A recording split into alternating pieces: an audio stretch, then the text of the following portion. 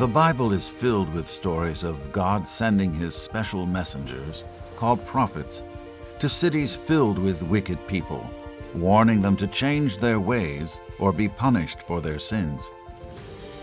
Of all the cities that received these warnings, Nineveh was one of the worst.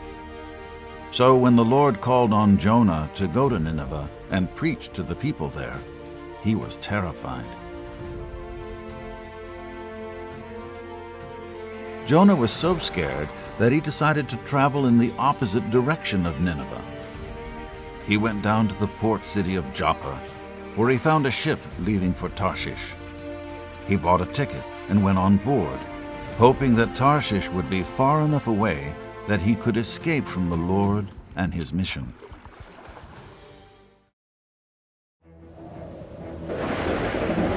While out to sea, the Lord sent a powerful wind, causing a violent storm that threatened to sink the ship. Fearing for their lives, the desperate sailors begged their gods for help and threw the cargo overboard to help make the ship lighter and stay afloat. But below the ship's deck, Jonah slept peacefully until the captain found him. "How can you at a time like this?" the captain shouted. "Get up and pray to your God. Maybe he will pay attention and save our lives." The ship's crew wanted to know who had offended the gods, causing this terrible storm. So they cast lots. The lots revealed that Jonah was at fault. The crew demanded to know what Jonah had done to put them all in danger. "Who are you? What is your line of work? What country are you from? What is your nationality?" they asked.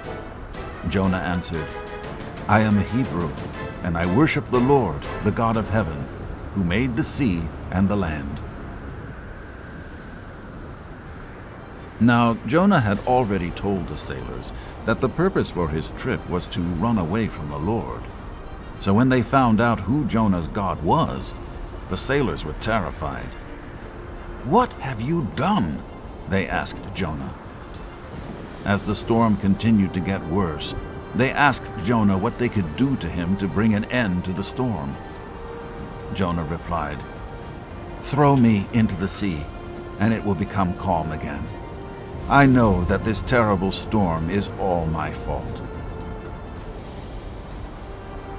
They didn't want to throw him overboard, fearing that Jonah may not survive, so they rowed even harder to get the ship to the land.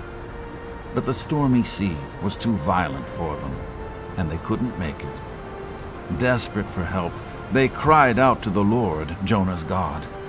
"O Lord," they pleaded, "don't make us die for this man's sin, and don't hold us responsible for his death. O Lord, you have sent this storm upon him for your own good reasons."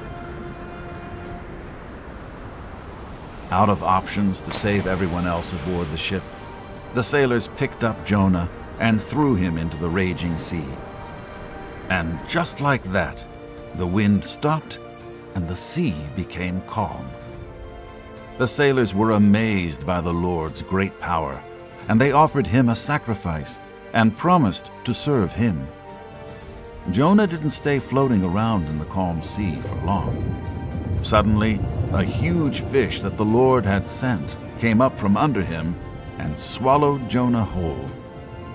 Jonah lived in the belly of this massive fish for 3 days and 3 nights.